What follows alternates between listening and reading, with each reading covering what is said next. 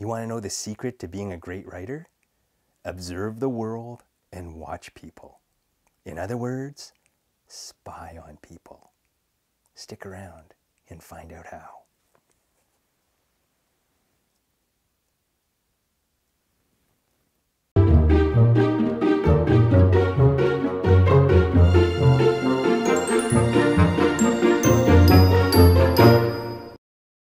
Hey, it's Tuesday, time for another Prompt My Story video.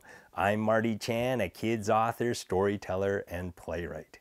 Every week I put out a new video with writing tips to help students become better writers, along with a story prompt to kickstart their creativity. This week I want to talk a little bit about where you find story ideas. That's the number one question I'm often asked right after, am I related to Jackie Chan?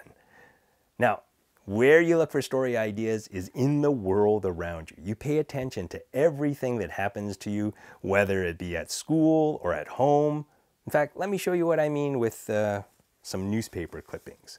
Let's pretend these clippings represent something that happens to you in the class.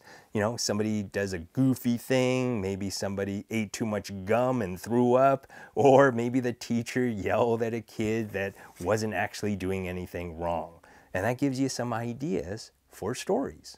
Then maybe you're on the bus, right? Or in your parents' car heading home, and you see something happen on the street. Maybe you see the kid who ate too much gum actually picking gum off the street and eating it again because apparently she really likes gum. And that gives you an idea for a story. Or something near and dear to my heart, like right over here. Something happens to you at home.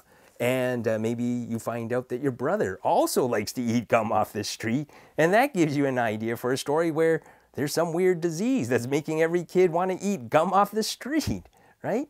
That can give you an idea for a story. Or if you don't have that, you can always think about research, right? You go read some books, you do some searching on the internet, and you find out some cool things that happen that you can then feed into your collection of ideas.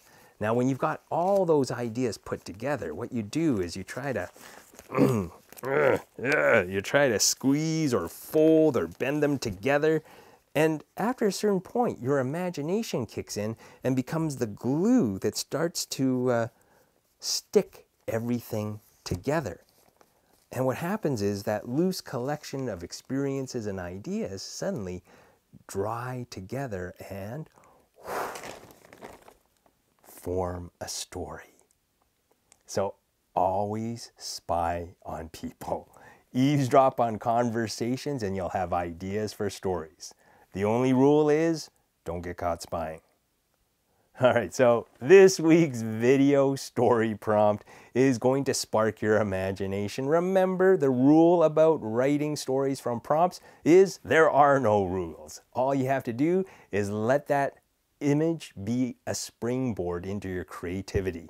You can write any genre you want, mystery, action, scary, romance, as long as you're inspired by the image you're about to see. Here we go.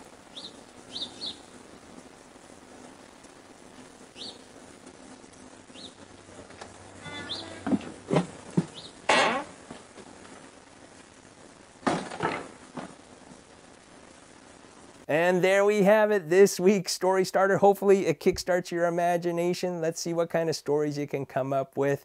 That's it for me for this week. If you haven't already subscribed, please do press the subscribe button. It helps me know that there are people who want to see more videos like this. I hope you enjoy your week of writing, and we will see you in the next video.